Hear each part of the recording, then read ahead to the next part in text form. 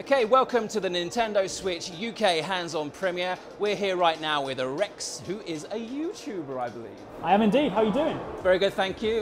So you've had a chance to look around the event. What stood out to you today? First things first, you walk in, I actually get to see the Nintendo Switch. I mean, like, I've seen pictures, but to actually see it in front of me it's a really good size. It's one of those things where the screen is big enough to like really enjoy, you know, even some of the things like Zelda and stuff like that, but it's not so big that it feels like kind of lugging around a massive tablet. So I think it's a really, really nice size, especially if you want to kind of disconnect these as well. So if we're looking at Legend of Zelda, how do you feel about taking that on the move?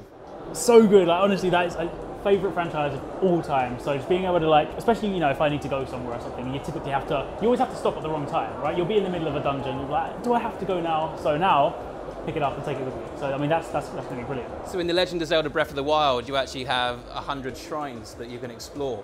That's going to be good on a train journey. Right? Exactly, yeah. They're the sort of things that you would save for the journey, right? Like you do like your big kind of main story pieces at home, and then yeah, you take it on the go, and that would be really good. And how do you feel about the setting and the premise and the open world nature of the Legend of Zelda Breath of the Wild? I think it's what the franchise has always needed. I mean, it's just the world in Zelda is incredible anyway. So to be able to have that freedom to explore. I mean, we've seen kind of snippets of that in the past, you know, or kind of like attempts at trying to be, you know, relatively open, but this is just, you know, truly you can kind of go the way you want, go, you know, play the game in the order you want to, and it's just, yeah, I think it just suits the franchise.